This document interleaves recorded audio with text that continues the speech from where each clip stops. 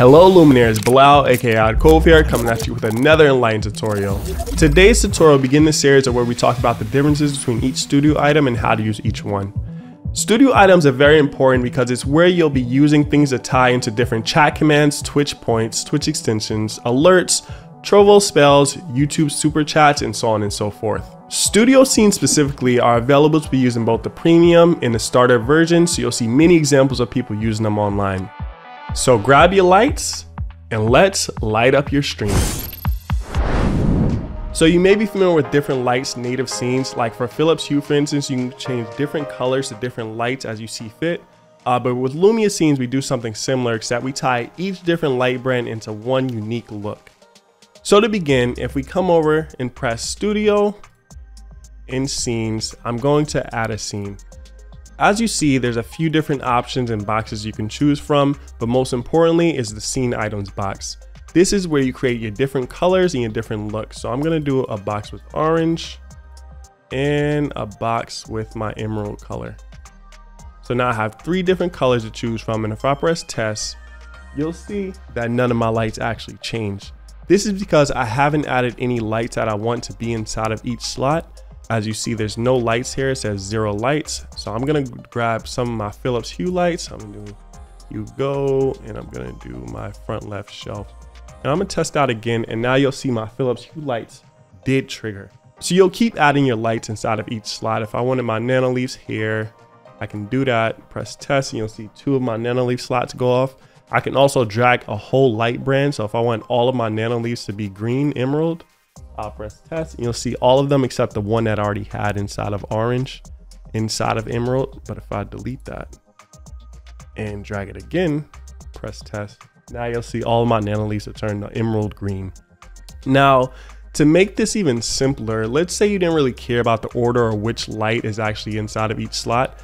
I can press reset here, and then I can autofill and press test again, and now you'll see all of my different lights have been filled to each slot randomly, and it goes in order. So all of my nano leaves are each slot, so the emerald, orange, blue, emerald, orange, blue. So that's pretty much everything you can do with the scene items and the lights list. You can also change the brightness.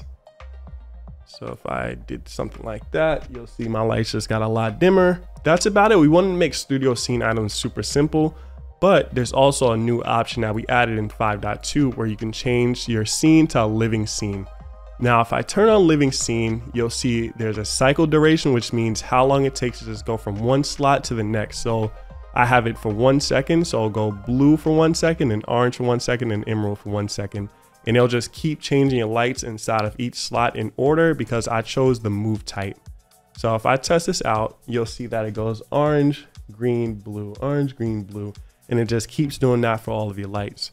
So there's also the backwards type, which just goes in reverse order, which will go emerald, orange, green. And there's also the random type, which will just trigger different lights to different slots. So if I press test, you'll see that the lights will be triggered in different orders. So sometimes almost all of them will be emerald. Sometimes they'll almost be green. It's all random how it chooses it. Like almost all the lights were just emerald at that point. So that's how random works. I'll try to explain cycle duration a little more. Like you see how at any point, all of my lights are transitioning from one color to the next, and a very smooth transition because it's the same time as your cycle duration. And that kind of wraps up living scenes. There's really nothing else to it.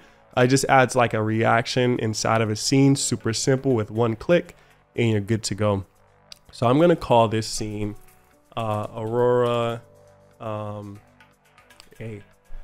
And you'll see there's also an option to create a chat command, which is enabled by default. So chat can start using this scene immediately. They just put exclamation point Aurora A and they'll be good to go. So I'm gonna press done and you'll see it show up here. I'm gonna give one more example of a living scene to recreate our police reaction within a scene to make it extremely simple. So I'm gonna create 2 different slots, a blue slot and a red slot. I'm going to autofill all of my lights in here, press living scene, and then I want my cycle duration to be a lot faster than 1 second because all of my lights use in fast mode. So I'm going to use 0.2 seconds, and in my transition I just want it to be 0 seconds, and I'm gonna have it as the move type. I'm gonna press test, and you'll see all of my lights doing the police reaction. Extremely simple. In a few seconds I set up a police reaction. using a scene item. So I'm gonna call this police scene, and I'm gonna let chat go crazy with this. So now if they go in chat and they just press !point police scene, they'll have their police sirens up immediately. I'm going to press done. If I come to community and then I come to scenes, you'll see that, you know, police scene is here. This is one I just created. You have the soft purple, which just turns everything to a purplish color. We have the Shrek scene. We have heart. And any of these can be turned to a living scene after you download it. Press river. We got Merle's colors, Merle's different scene colors that he has for his setup. Cotton candy, Twitch, pretty interesting. Star Wars, and so on and so forth. You'll see all the different colors here, even contrast here, which is a nice look. I used to use this one a lot. So yeah, so after you download a scene, you'll just go to any one of your scenes, make sure that you have all of your lights filled in. So I'm gonna autofill these, and then I'm gonna turn this into a living scene, of course, and I'm gonna test it out, and pretty much everything turned into a living scene, super fast and super easy. So we're glad you all came to join the movement of lighting up your stream. We hope that you would come for the next tutorials where we talk about studio reactions, which turns all of your lights into an animated sequence very simply, similar to living scenes, but a little more fine grain of control. And as always, I hope to see you soon and have a luminous day.